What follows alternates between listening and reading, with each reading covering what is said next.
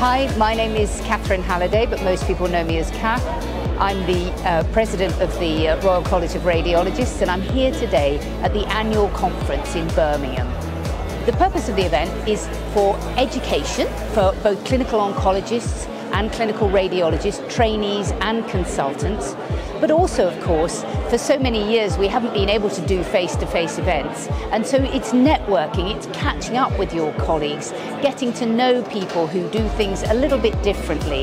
It allows you to do some of your specialist areas. We've got sessions for consultants and for trainees, and also we've got some cross-faculty workshops that are looking at things that concern us all, such as sustainability and well-being, which is just so vital for us all today.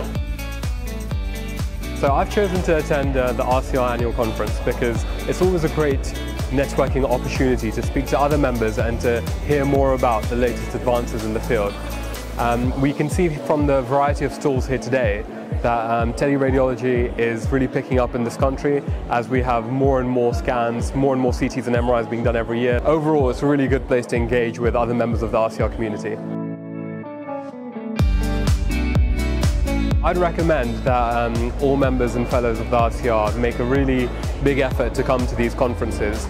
They're put together by an amazing team of staff, and they often have a vast array of stalls that are of relevance to everyone. It's a great place to come.